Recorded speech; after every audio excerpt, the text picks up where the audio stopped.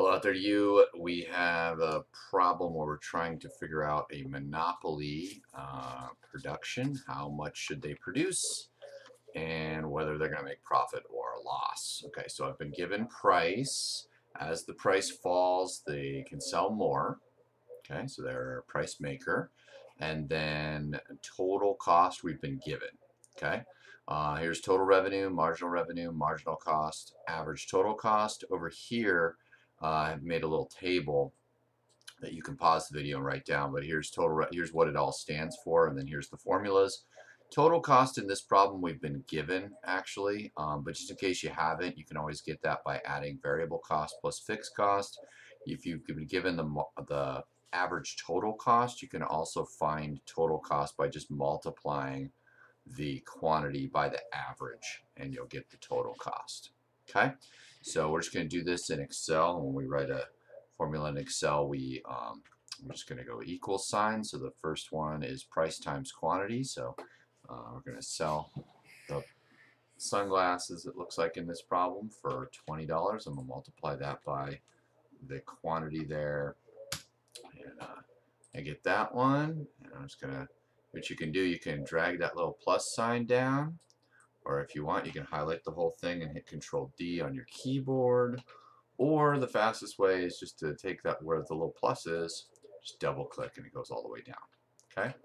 Now, marginal revenue is the additional, marginal means additional, the additional revenue divided by the change in quantity. So we don't really know where we start off here, so we're not actually going to have a marginal revenue past the first point.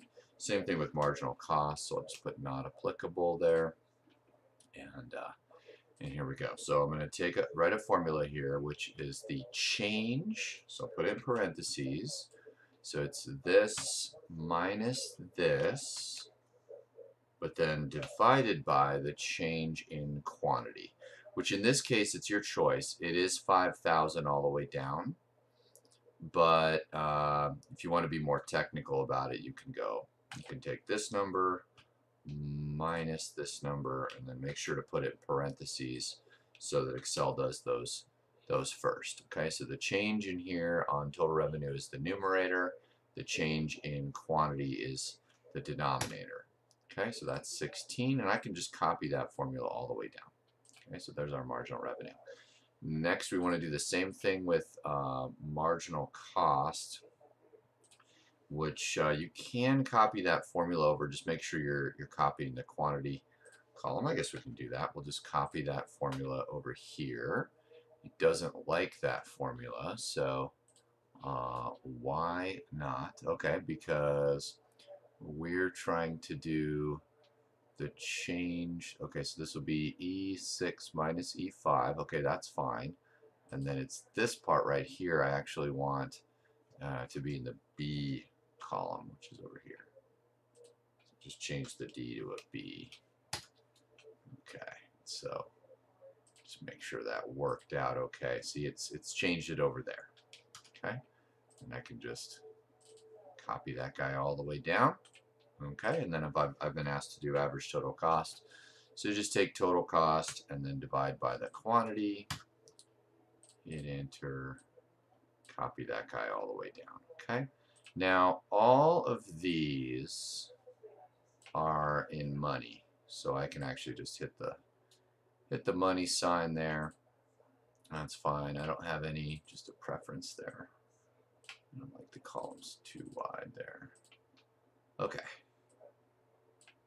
So go back here and back here. Okay.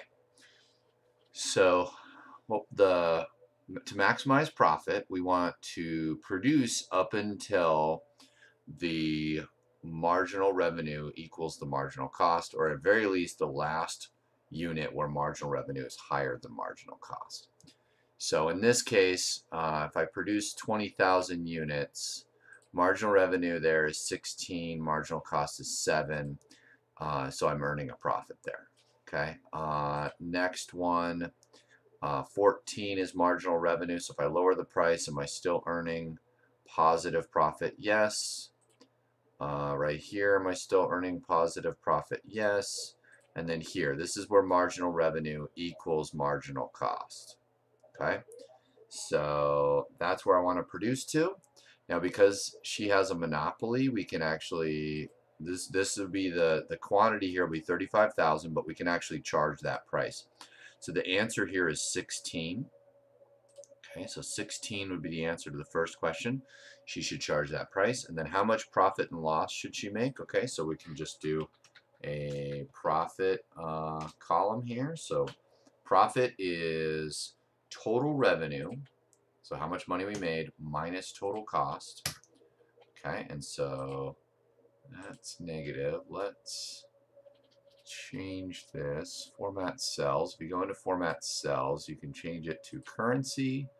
And then we want negative numbers. Let's do negative numbers. Okay, a little easier to see. Copy this all the way down. Okay, and we actually get the same profit out of this and this.